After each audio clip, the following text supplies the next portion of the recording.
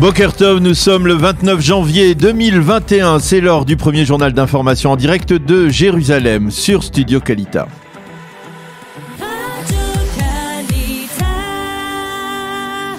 Et oui, direction nos studios à Jérusalem avec notre correspondant Daniel Haïk. Bonjour Daniel, à la une de l'actualité, les tensions politiques en Israël, tensions qui empêchent ou diffèrent la prolongation du confinement actuel en Israël. Oui, bonjour Ilana. D'un côté, les experts médicaux israéliens sont formels. Dans la situation actuelle, ce serait périlleux de cesser le confinement et de rouvrir le marché israélien. Seul problème de taille, un énième bras de fer politique entre le Likoud et le parti bleu-blanc empêche la réunion du gouvernement qui doit justement valider cette prolongation du confinement. Bleu-blanc exige du Likoud qu'il vote en faveur de la loi imposant des sanctions financières aux établissements scolaires qui violent les mesures restrictives, mais le Likoud craint que le vote d'une telle loi ne provoque la colère des partis orthodoxes, des partis qui sont, on le sait, ses partenaires traditionnels.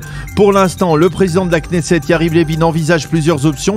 La première serait de faire voter la loi, donc la loi sur l'augmentation des contraventions dimanche à quelques heures de la fin du confinement, et peu après donc de valider la prolongation de ce confinement.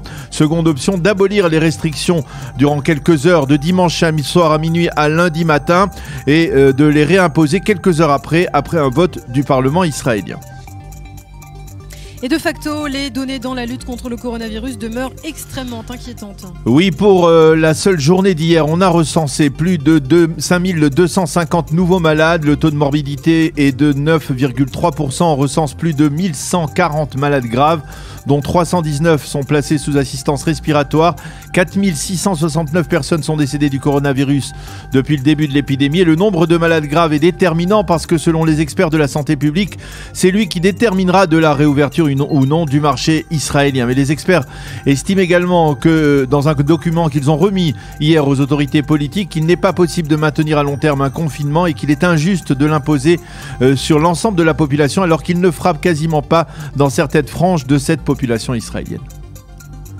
Et dans ce document, les experts israéliens se sont également penchés sur la vaccination dans la population palestinienne. Oui, ils estiment que la vaccination de la population palestinienne va dans l'intérêt de l'État d'Israël. Ils recommandent aux autorités israéliennes d'accompagner, de soutenir le système de santé publique palestinien durant sa campagne de vaccination.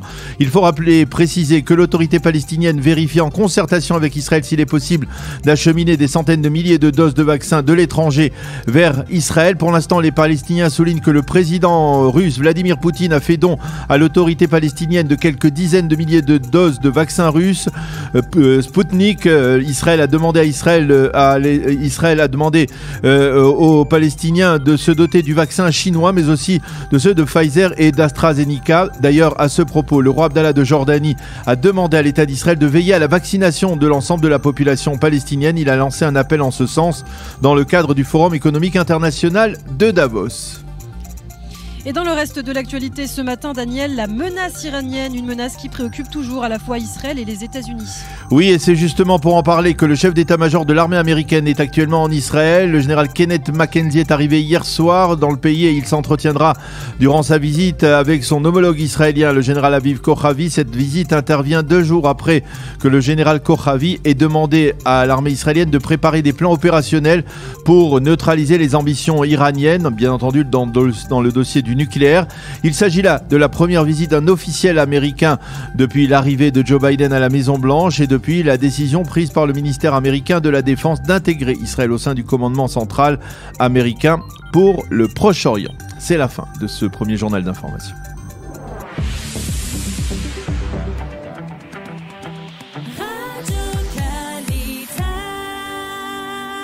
La météo pour terminer donc cette première partie de notre heure d'actualité. Le temps est particulièrement hivernal aujourd'hui avec des pluies, des vents forts, du tonnerre, des éclairs. Tout est au programme pour cette journée et ce soir on attend même de la neige sur le Hermon et sur le plateau du Golan. Et bien évidemment les températures seront en baisse sensible. Il fera aujourd'hui 8 degrés seulement à Jérusalem, 15 à Tel Aviv et 20 degrés à Eilat.